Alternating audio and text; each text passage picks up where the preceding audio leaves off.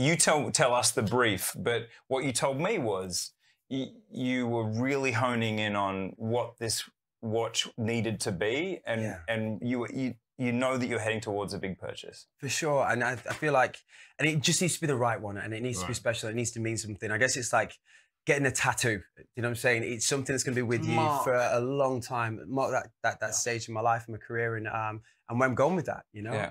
And for something that I can wear for events, whether it be red carpets to turning up and having that serious business meeting and being taken seriously in all the right ways, but kind of still keeping it youthful, young, and kind of being I don't know, timeless with it.